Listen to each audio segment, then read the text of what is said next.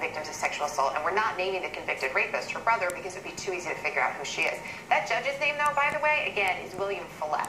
And one of the things that he said that also really stood out is he felt the defendant was sorry, Joey, and he noted the victim took off her own clothes and that she wasn't unconscious. How does a judge get away with saying this? That's mind-blowing, Erica, and it's about, it's like re-victimizing the victim in the case. And so here's what happens. You give judges a great deal of judicial discretion, and when you're meting out punishment, you consider three things, really, right?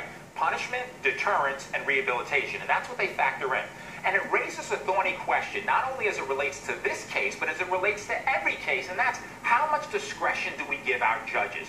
On the one hand, you want to give judges discretion because those who use it well and wisely will know that every case is factually different. There's a human element to every case. However, when you don't have what's called a mandatory minimum, that is a legislatively imposed sentence which says you're going to jail, as you do now, by the way, as it relates to this particular crime, it allows judges to do what they like within the bounds of discretion. But when you do things and you're factoring into something, there's a lot that perplexes me about this. There's a probation report that says that this guy showed no remorse, was smug, etc.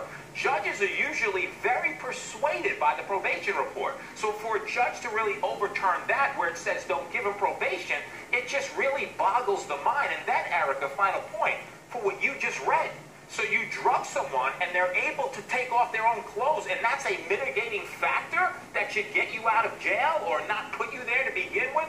That's a problem, and it speaks to the larger issue that Sophie was mentioning. You brought up the California law because we should point out, in the wake of Brock Turner and the outrage over that, there was a bill that passed. So now, in the state of California, prison sentences are mandatory for anyone who sexually assaults someone who's unconscious or intoxicated, but this happened before that law was passed. Is that law, do you think, Sophie, from what you're learning from the people that you're talking to on campuses, is that law changing anything? Is it being discussed?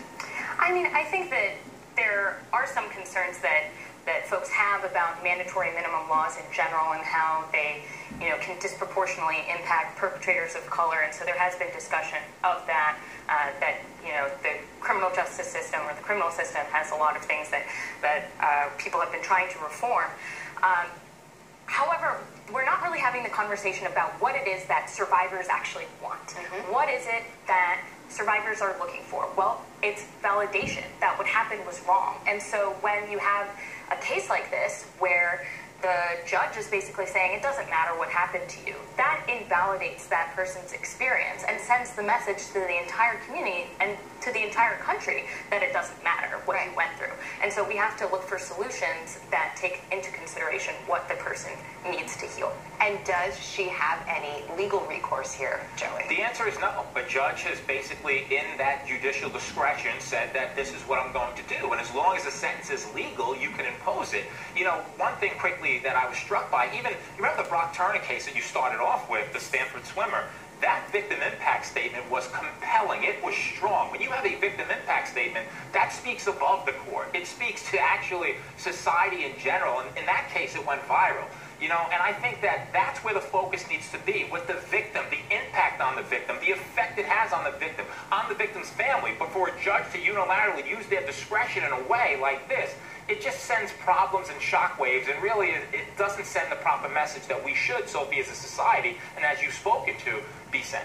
Yeah, and it makes your skin crawl too, I will say. Sophie, Joey, appreciate you both being with us. Thank you. All right.